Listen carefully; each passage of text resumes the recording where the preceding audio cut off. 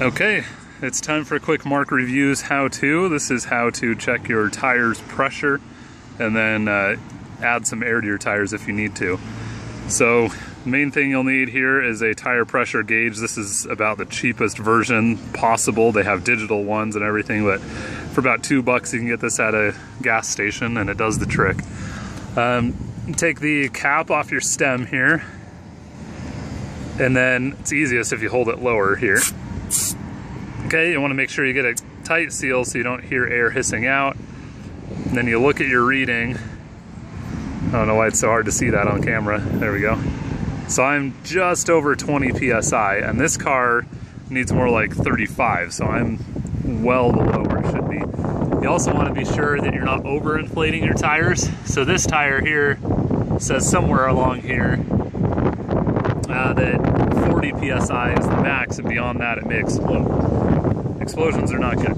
So then you want to find yourself a gas station like this one. This is Hart's in Cedar Falls. It has a free air compressor machine here.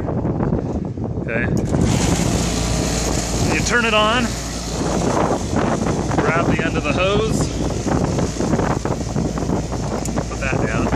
And same thing, you want a nice tight seal here. Okay. And then it's just trial and error. So, I'm waiting a long time because I figure it probably needs a lot. You don't want to overinflate it because you could explode the tire in your face, and that's not good. So, that added about 7 PSI, which is pretty good. I need more. Yeah, it's just not keeping a very tight seal. Here we go. Let's try again. So push this thing back in, right, to get his pressure reading every time. There we go, still just about 32.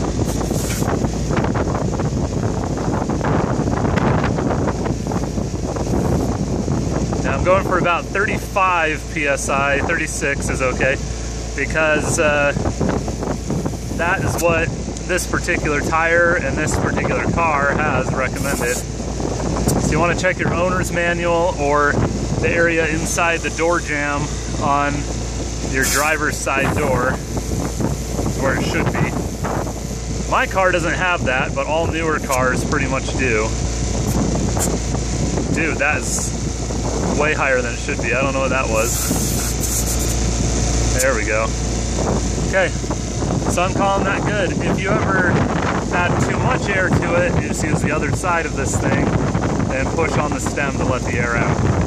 Now you want to put your cap back on, and the only other thing to do is repeat that process 3 more times for the rest of the car. Okay, that'll do it. Subscribe to this channel and check out some of the other how-to videos that we have on here. Let me know in the comments below what other videos you'd like to see me do. I'll try to film them. Thanks.